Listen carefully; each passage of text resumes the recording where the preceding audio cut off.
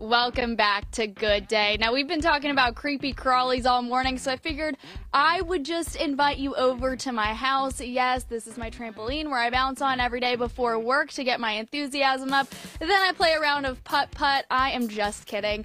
This is someone else's house, but luckily this is someone else's house, because if we were talking about the creepy crawlies at my own house, I don't think I would sleep at night.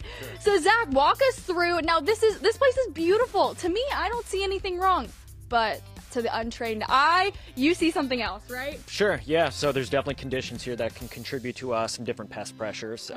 We got a lot of vegetation, looks great, but that could also be a resting site for mosquitoes, particularly during the summer, and they're looking for somewhere just to land and hang out in the shade. Heavy vegetation also means harborage areas as well. So, you could have rodents that hide underneath there, sleep underneath their nest. All sorts of different crawling insects.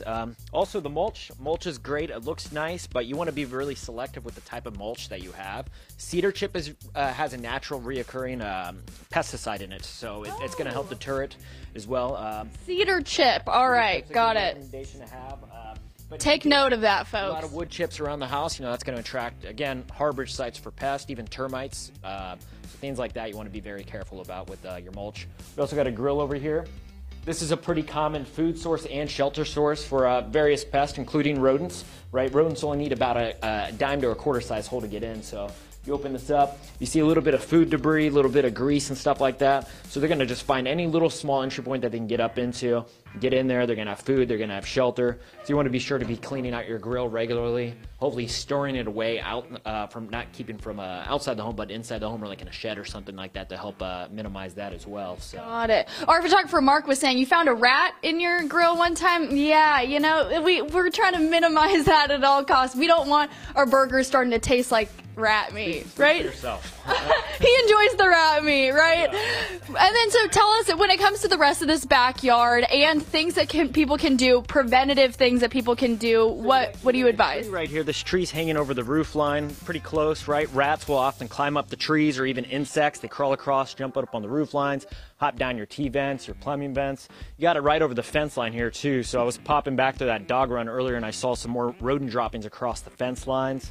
You got dog droppings in the dog run there too. That can also serve as a source of protein for rodents, attract different types of insects, flies. They're attracted to decay and organic matter. They'll often be attracted to your dog feces, so you want to make sure you're cleaning that up. Dog dishes that are holding water, again, if that goes stagnant, that can attract mosquitoes, provide a water source. So just different things around the home that you would never think about that are actually contributing to your pest issues. So. Well, Zach, I'm so glad that you do this job and not people like me, because I can call you for help if I'm in a bind, right? So HomeShield, you guys come out, make sure that people can clear out any unwanted visitors from their house, right? Of course, yeah. We'll come around the house. We'll give you our recommendations. We'll do a treatment. Any reservices between services are included in your subscription plan. So give us a call and we'll take care of you. All right, sounds good to me. The more we are talking, the more I'm questioning everything in my own home. I'm like, are there creepy crawlies like in my bed? It's just you imagine them on everything now, so it's always better to be safe than sorry. So call HomeShield. They'll take care of everything for you.